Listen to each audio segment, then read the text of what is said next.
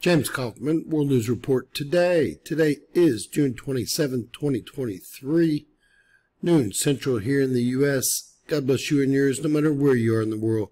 Please subscribe, give us a thumbs up, ring that bell for critical future updates. Ladies and gentlemen, we've had another M flare, this time an M1.2 magnitude solar flare.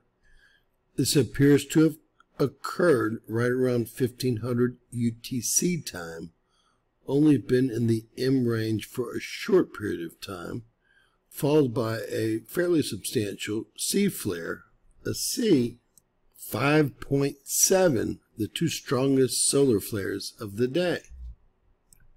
We can see that solar flare, bang, right there, came out of our old friend sunspot AR3340. Now, where did the C 5.6 flare come from? Well, it was also generated by our old friend sunspot AR3340. Now, we're using no equipment, but NASA indicates the second flare following the M1.2 solar flare was a C 9.7, not 5.7. I definitely could not tell you what's going on there, but we have the same exact time on both those flares. NASA calling it out as a C 9.7, NOAA calling it out as a C 5.7. One or the other has made a mistake, and we're going to have to find out who that is as the data is cleared up.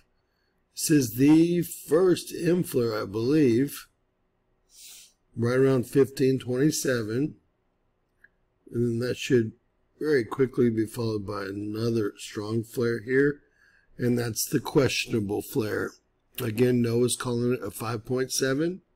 NASA's calling it a 9.7. It looks much closer to a C 5.7 to me, but we'll have to find out how the day shakes out.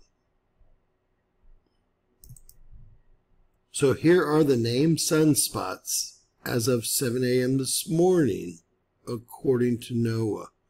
3340 is the only complex beta-gamma sunspot on the sun currently. Everything else is alpha or beta, which tells us even though 3341 looks very complex and 3354 looks very complex, the chances of either of them hurling an X flare are minute, whereas the chances of 3340 are still 10% for the day.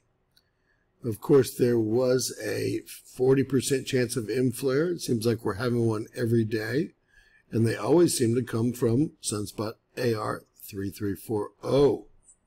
With that said, hold on, because we're just entering 3 or 4 months of heightened solar activity, earthquake activity, and volcanic activity here on Earth per the planetary lineups and geomagnetic connections. So, ladies and gentlemen, with that said, please share, subscribe. Always remember that anything's possible in Bizarro World.